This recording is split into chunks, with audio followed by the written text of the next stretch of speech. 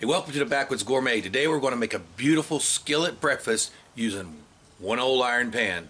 Y'all stay tuned.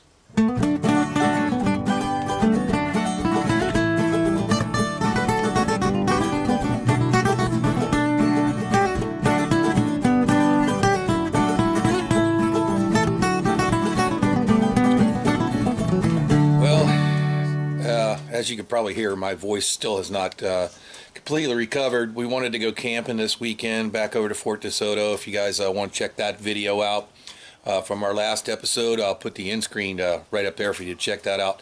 Wanted to go back. Weather turned nasty. Blew through here last night. Most of the south is covered in snow. Not here, but it's cold, windy, rainy. So we're kind of stuck on the porch. So figured, hey, we're going to be stuck on the porch and it's going to be cold. There's no better thing to do for me than to show you guys some great cast iron and Dutch oven cooking. Some of you guys have been asking about the garden, so here you go. We have already planted a nice row of pak choi there. We started these from seed that we saved last year. We have a ton of those. Some of those we can use for microgreens. We have another container full. Over here, we had a hard time getting these guys to come up, and then they still came up pretty spotty. We got some green beans there, just in time for the chance of frost tomorrow night. So we may have to cover those up.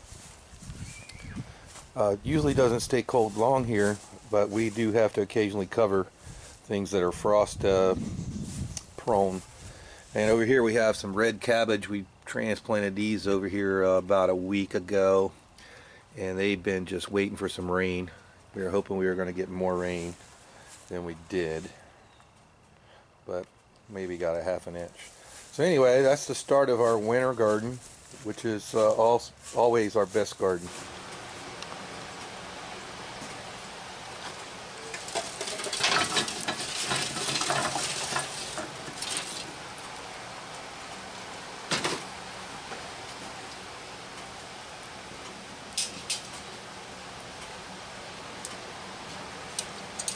I'm going to set up 2 zones on the Sportsman's Grill.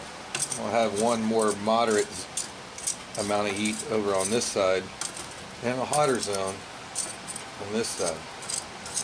That way we have a safety area if our pan starts to get too hot.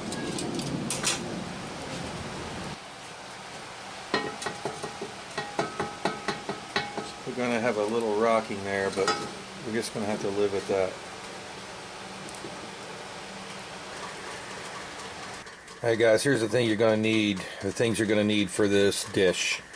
This is 3 diced white potatoes, Seminole swamp seasoning, ½ a medium onion,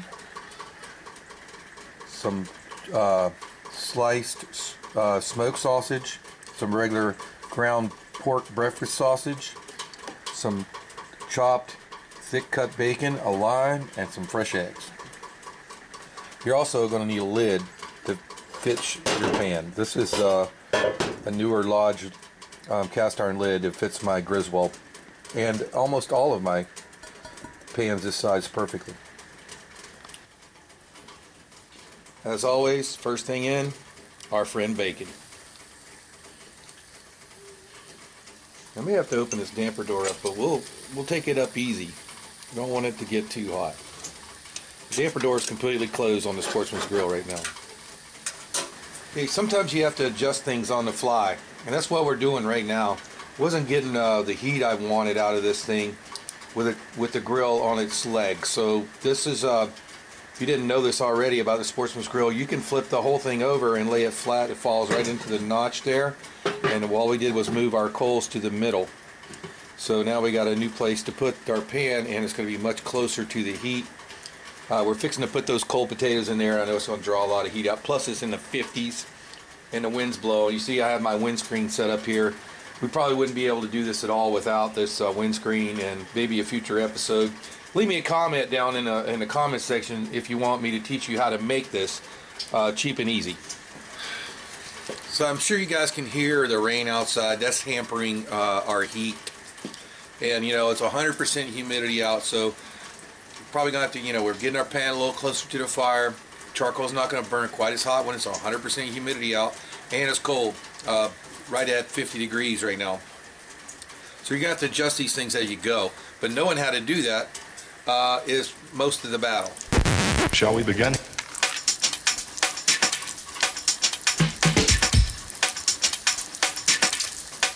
Let's begin now.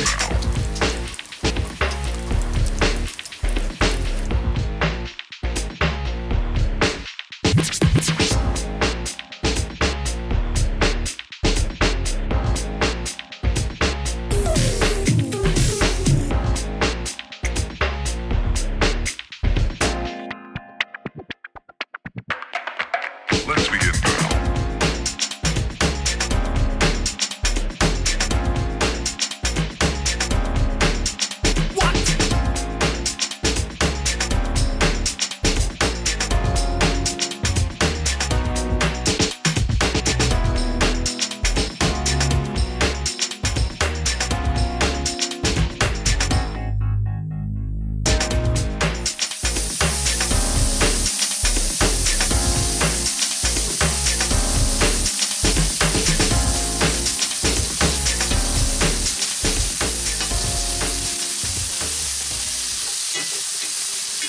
And yes, I am using a wooden tool.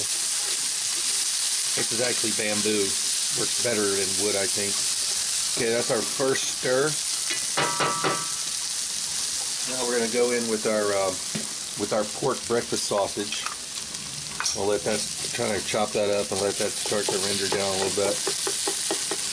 Kind of want to wait till you first stir to put this in.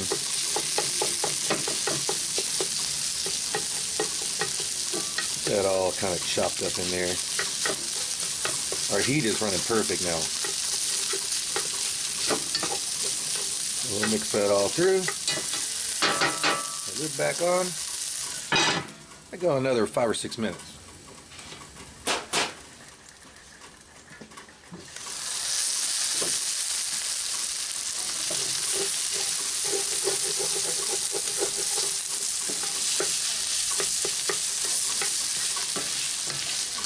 I wish you guys could smell this.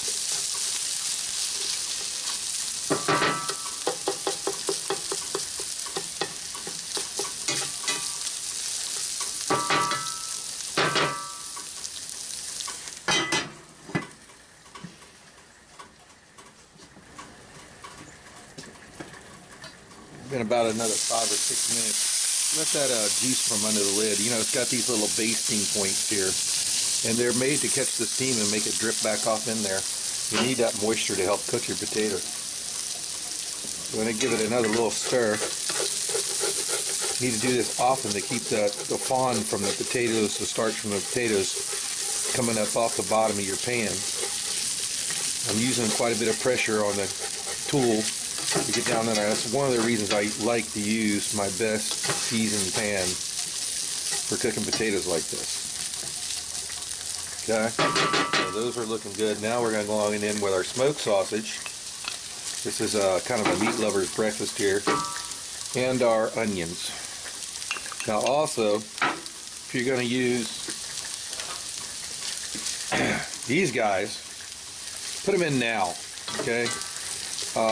Mrs. Backwoods, as if you follow me, you know that she hates green peppers.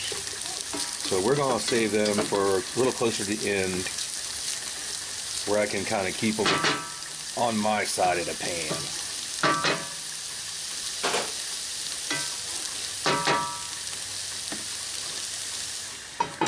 pan. Another 5 or 6 minutes.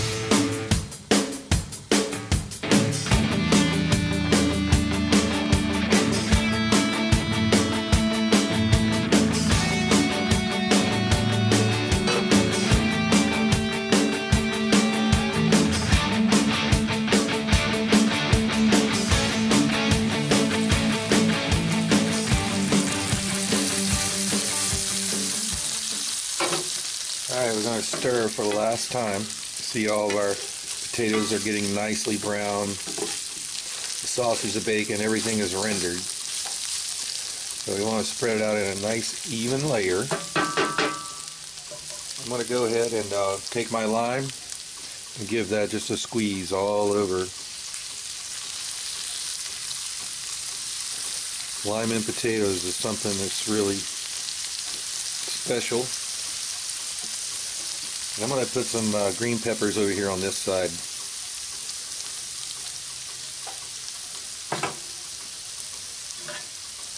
I'm not going to stir it anymore. Put the lid back on. Let that steam in that lime juice for just a minute.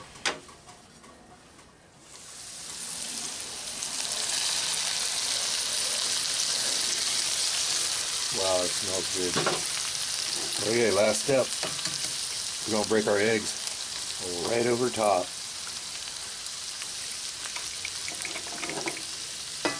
Here we're probably going to use 4, but you can use as many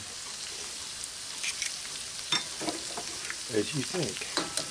We might use all 5. These are right here from our little micro farm from our chickens.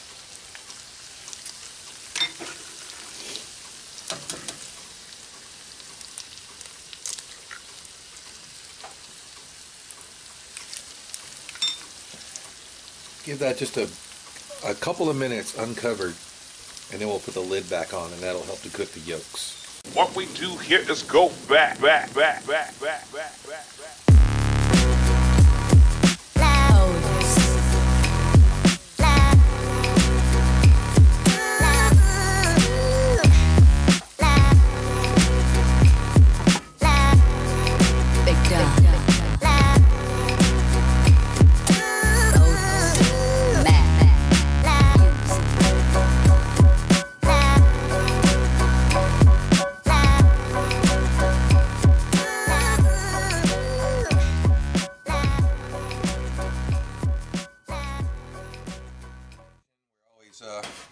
Try to plate it up special. I put a little Seminole Swamp seasoning right on the plate there, and it's been also kind of a standard operating procedure that Mrs. Backwoods gets the display plate, and we know she doesn't like peppers, so we're going to go over here and get the side that has no green peppers. Okay. A couple eggs on there. Just a tiny bit of Seminole Swamp bread on top just for some color on the eggs. We got a twist of lime. A little piece of cilantro. There you go. It's a cast iron skillet breakfast. Backwoods Gourmet style.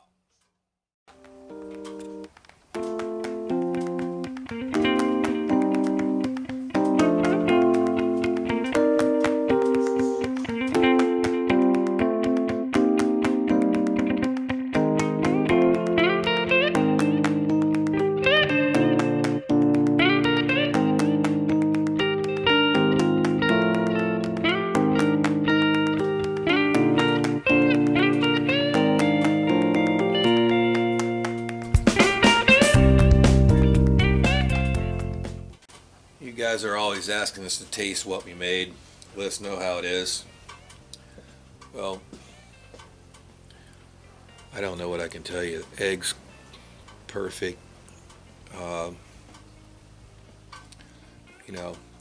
Medium, steaming hot.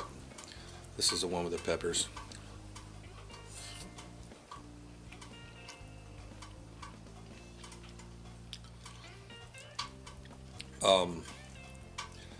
I know you can't trust what people say about their own cooking.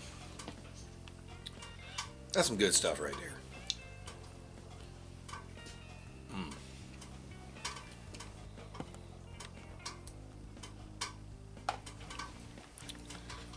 I guess the one thing I want to thank all you guys for is allowing us to come out here and do this for you just about every week.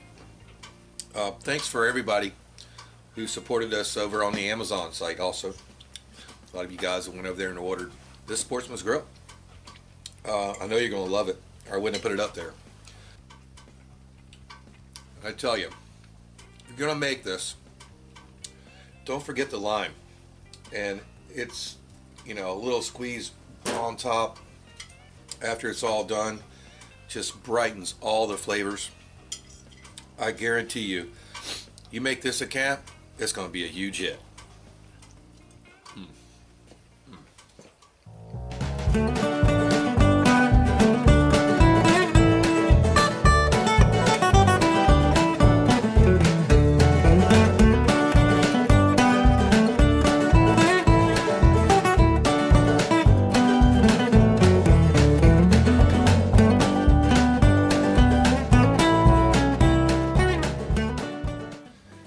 Hey, thanks for watching the Backwoods Gourmet. If you like what we're doing, hit that subscribe button right over there. And check out the video from Fort DeSoto Park. Check it out right up here. Hey, and for more Sportsman's Grill videos, check them out right up here. We'll see you next time. To see that video from somewhere where we went and did some cooking,